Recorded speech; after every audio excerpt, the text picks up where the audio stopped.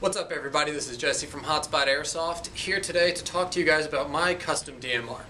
I built this rifle about a year ago and it has been incredibly faithful, it performs amazingly, and I thought I would share with you guys the kind of work that got put into building this thing.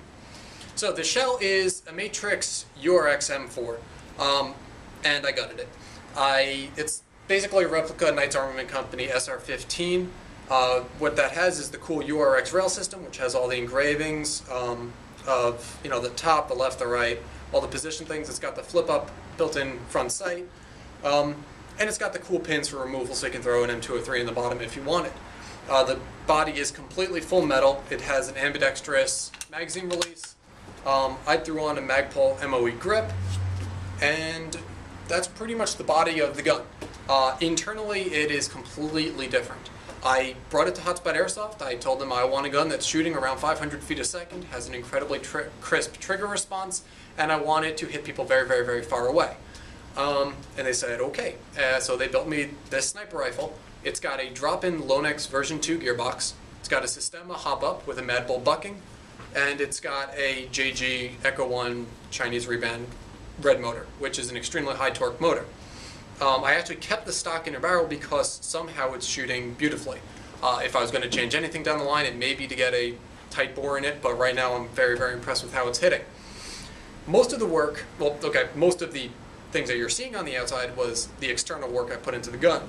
I've got an NC Star compact bipod, NC Star long range, I think 4x16 zooming in scope with a sunshade.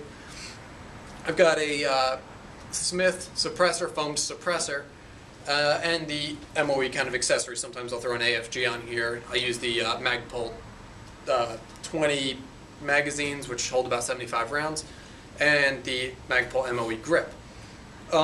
So the gun performs beautifully. I was extremely impressed. I really only use a 9.6 in here, even though the gun is totally LiPo ready.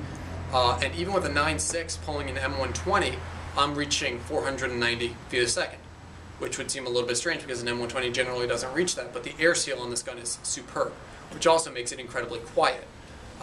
When I do fire it, it is extremely hard to hear at a distance, especially adding that there's no muzzle sound because it does have a foam suppressor. So, the gun doesn't weigh anything. It is a super lightweight gun. That is because the body is not, the heaviest, densest metal.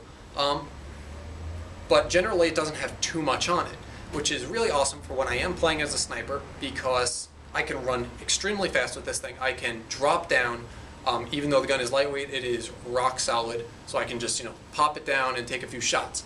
A lot of times in a game, I'll get a radio call and they'll say, hey, we need you to hit this guy, he's really, really, really far away, or hey, this player isn't calling their hits, come shoot them for us.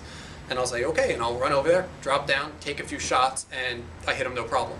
And that's an awesome feeling, especially when you are a designated marksman for a squad. The other magazines that I would recommend for this are the Mag Vietnam brand magazines. These are the 130 round mags, but I'll probably only load 40 to 50 shots in it just because I like to add a little bit of realism. This would not hold 130 rounds. And other than that, sometimes I will use long Magpul magazines, but for the most part I try to keep it as low profile as possible. Anyway, if you want to get a gun that is shooting to whatever your imagination thinks of, I would bring it to Hotspot Airsoft to get it done. They got it done in only about 3 weeks. The parts arrived quickly, the service was great, and it didn't cost a terrible much for the installation because they're familiar with a wide range of parts. So our techs here are awesome, and they can build your the greatest gun you can think of. And I'm not saying that because it's the store I'm working for. I'm saying that because I own a gun that was built here. I'm extremely impressed with it, and I would recommend this kind of work to be done to any gun. Anyway, this is Jesse from Hotspot Airsoft. Thanks for watching. Stay tuned, and we'll show you more cool stuff.